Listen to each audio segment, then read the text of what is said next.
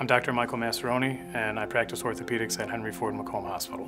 I trained at Henry Ford Macomb, where I currently have the privilege of practicing at, and it was an amazing experience. And the level of surgical training you get there, I feel, is second to none, and that was a big reason for me not pursuing any fellowship training, because I felt like I could go out and do an excellent job with the majority of surgeries that I perform and do right by my patients. Being able to treat and help people where I grew up in a community where I got so much from that community, it really meant a lot to me. So it was when they offered the position to stay there, it was a pretty easy, it was a pretty easy decision. A lot of times when you go and see a doctor, it's nerve-wracking, like they're very matter-of-fact, they're very, they just kind of say their business and then they go on to the next person.